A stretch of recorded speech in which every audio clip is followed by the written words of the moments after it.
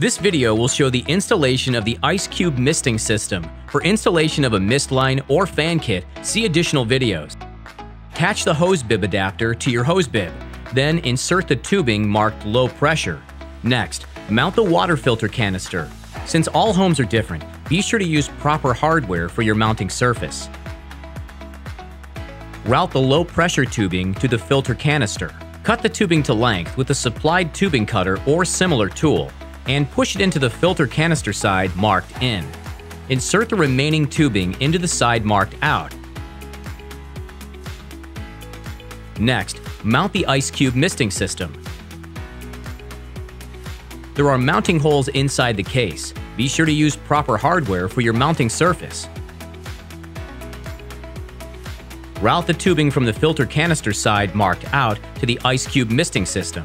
Cut the tubing to length and insert it into the fitting marked in.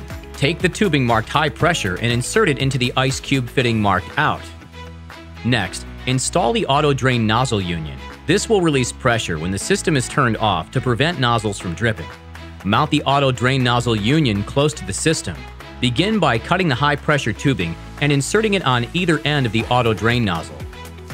Now, run the high pressure tubing towards your desired misting area. Use the included fasteners and screws to secure the tubing. Once you've reached your misting area, cut the tubing to length and install the 3/8 union. Now your system is ready to connect a mist line or fan kit. An outdoor rated Wi-Fi plug is included with your system. Follow the included instructions to add it to your home network before taking it outside. Plug the power cord from the Ice Cube into the Wi-Fi plug, then plug it into your power outlet.